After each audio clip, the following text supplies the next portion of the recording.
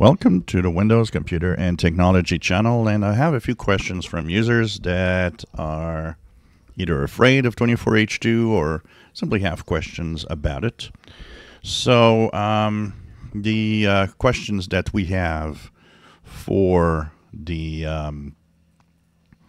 Windows 11 24H2 that starts slowly rolling out today is, first of all, I checked Windows updates and I don't see it.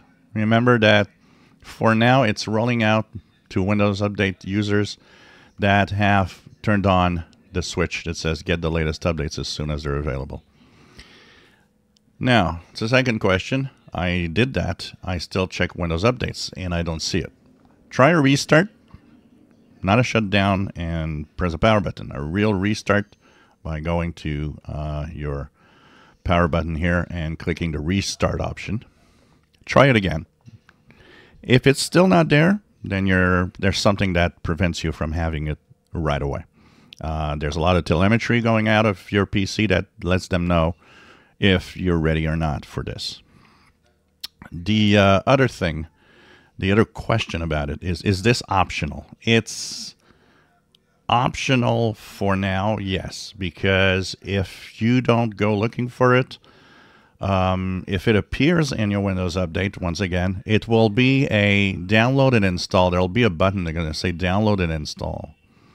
And if you don't press that download and install button, you won't get it. It's going to stay there as, oh, you know, I'm here if you want me, but it's not going to install by default. If you're on 23H2, you still have until October of next year to keep 23H2, so you can stay there. The other question, should I force it? I never recommend, unless you're an enthusiast and know how to get out of a bad situation. I will never really tell someone, well, you know, go and force it in some way by either going to the release preview insiders where it's going to show up.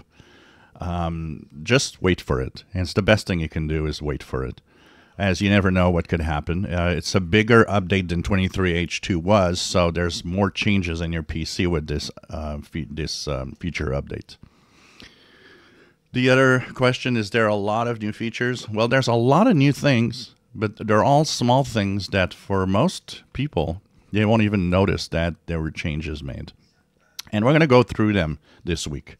I'm going to go through everything that is there, and surprisingly, or not, because it's Microsoft, it might not be all the features, are not necessarily going to be there, even if you're at 24H2. I know that on my 24H2 machine, I am missing out on some stuff. So you're not necessarily going to have all the features with 24H2 immediately, even if you move on to 24H2. Century-old question of, is it stable enough for me to install, and so on. It is stable on the machines I have it on. It is a new version of Windows, and definitely that feature update maybe for some people could have issues.